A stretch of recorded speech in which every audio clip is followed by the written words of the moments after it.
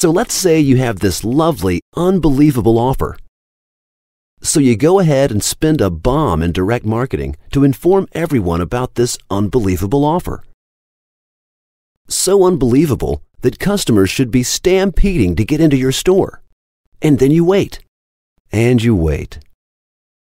You find it unbelievable that just about no one seems to be interested. What the? Wait a second. Let's go back to the beginning. So here we are back to this unbelievable offer.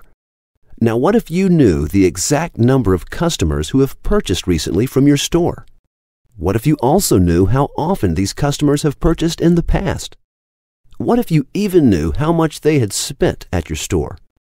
But how would all that help?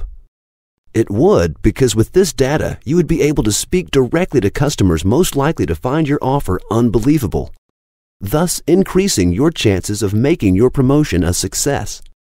Now this is what RFM analysis can do for you. But wait, does this mean losing out on the rest?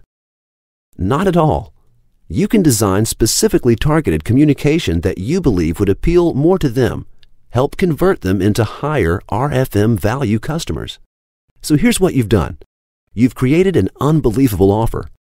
You've reached out to the customers most likely to buy. Then you have specifically targeted and created a new set of loyal customers.